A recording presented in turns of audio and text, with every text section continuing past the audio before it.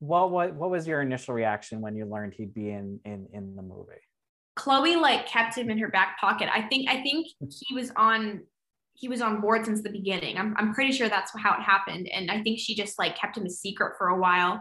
And it was like halfway through shooting, she like loves him. She thinks he's like the cool, like I love him too. Like it's just the fan base he has is crazy. And Yeah. I think she's kind of like fascinated with him and she loves him and he's like really cool.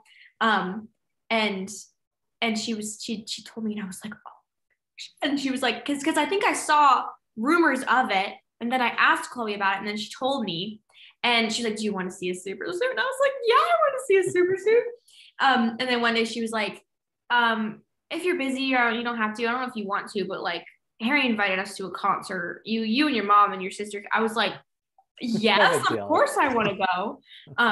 And it was like a sort of private event thing. And it was like crazy. We got to like, we went in this like personal trailer before the show. And then we went up to like in a private lounge and it was like, it was so cool. I love him so much too. I was like fangirling. I was freaking out.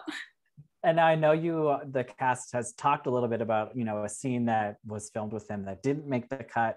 Can you just talk a little bit about that? And are you happy that you think, that we went in this other direction where he's the big credits reveal Yeah, instead? I think I'm pretty sure he had a much bigger, more like impactful role in the rewrite. The way we shot it, it was like a parallel of the first scene of the movie where we're all sitting in a circle. So we shot the first scene and the very last scene on the same day because Okay. they were all the same exact shots. So they would just like switch out the characters.